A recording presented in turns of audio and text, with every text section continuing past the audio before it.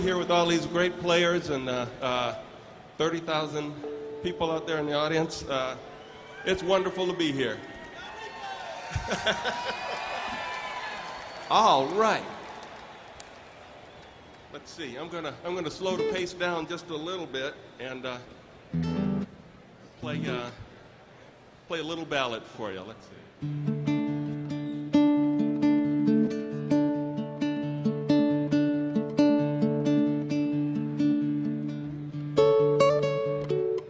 When I heard Wes Montgomery, I really heard something that I thought was interesting, innovative, and Kenny Burrell.